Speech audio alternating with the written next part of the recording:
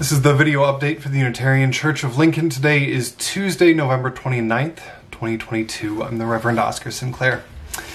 We haven't had one of these updates in a little while. I was somewhat unexpectedly in New York all last week with the holiday. But what we also haven't had for a little while is a COVID-19 update. So as you might see behind me, I'm at home on this Tuesday afternoon. As it turns out, I was a close contact with somebody who tested positive for COVID-19 this morning. Now, according to the CDC, I am fully up to date on my boosters, so I don't need to quarantine in the same way that we did even a year ago.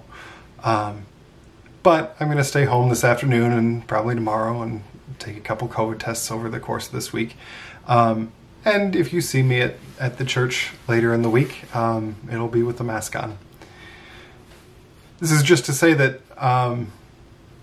this is where we're at now.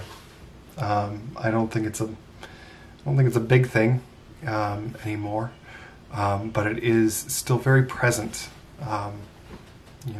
We still need to keep each other safe. We still need to be aware of our own booster situation and our own exposure situation and our own tolerance for risk. So I'm good. We're all good. But I'll be working from home for a couple days.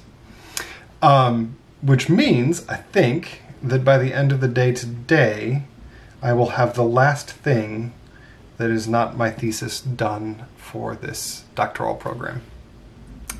Very exciting. All right, with that, I'll log off, get this uploaded, and see you all on Friday.